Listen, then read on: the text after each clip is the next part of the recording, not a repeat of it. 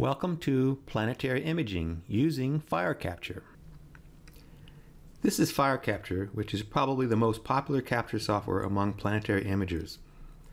This video is just for beginners. I'll only be showing you the basic features. FireCapture is massively configurable. If there's something you don't like about it, then there's still a good chance you can change it to be the way you want it to be. The settings section has 8 buttons. Let's press this sprocket button. This brings up the main settings window. Notice that there are 25 pages of settings to choose from.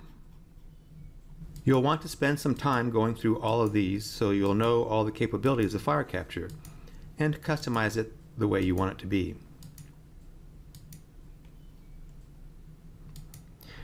Each of these 8 buttons in the settings section will open this main settings window, but on a different settings page.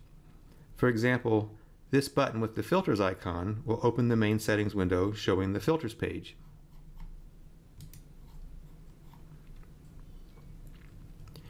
You can customize the 8 buttons to take you to any of the 25 settings pages.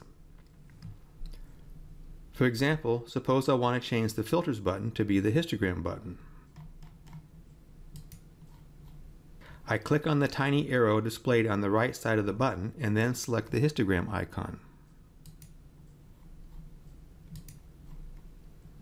Now the button opens the settings window on the histogram settings page.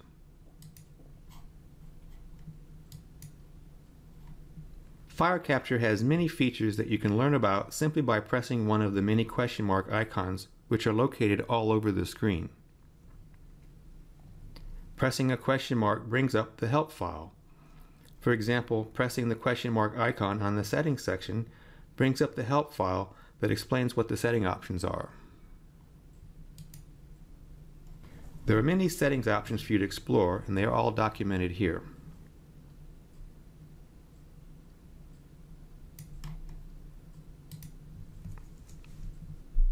The output of FireCapture is typically a very large AVI file. You will want to know where the file is on your hard drive, so later when you run your stacking software, you'll know where to find it. Bring up the settings window and visit the Capture Settings page.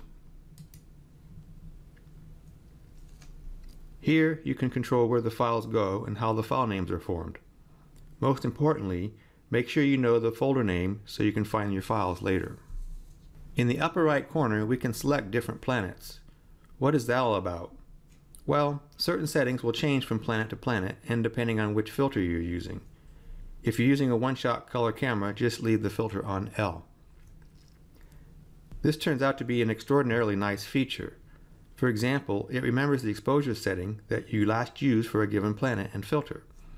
Changing the selected planet also changes the file names. When you hit the Start Capture button, it will begin recording until you hit stop or pause, or if a limit is reached.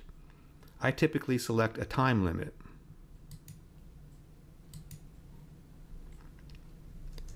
The more time, the better, up to a point.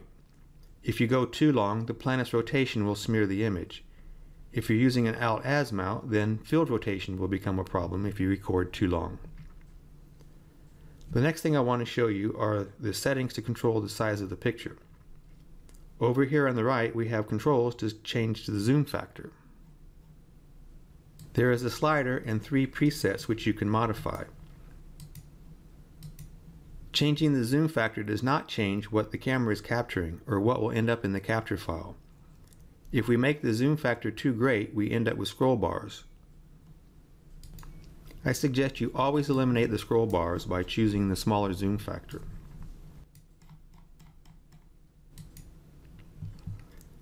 The other size adjustment is just above the top left of the picture. This setting does affect what is being captured. The radio buttons allow you to select between max, or all the pixels, and use ROI, a region of interest. When you have use ROI selected, you can then change which region of interest you want.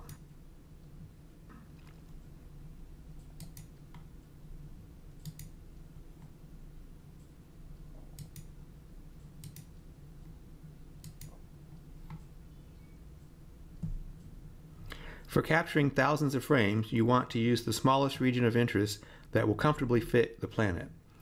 If your mount is a bit wobbly, then the planet will drift around a lot, and you need a slightly larger region of interest. For finding the planet, we want to use all the pixels, so we press Max. So we use a region of interest for capturing and Max for finding the planet. In both cases, we select the zoom factor that will give us the largest view without any scroll bars. With my one-shot color camera, I have the debayer option. This makes the picture have color. It also makes the output file be 3 times larger without any extra information. Make sure that debayer is not selected before hitting the Start Capture button. You should not see any color during capture. The picture also looks a little grainy without debayer. This is normal for a one-shot color camera. I have a separate video on using the histogram. This checkbox turns it on and off. The histogram can be displayed in a separate window or overlaid on the video. You use the histogram to help you find the optimal gain and exposure. The third slider below the gain and exposure sliders can be selected to be gamma. Typically, you want gamma to be set to 50, which is the same as turning it off. You may use a smaller gamma to help you focus, but you don't want to use gamma during capture. Now, I will take you through the steps to capture your image.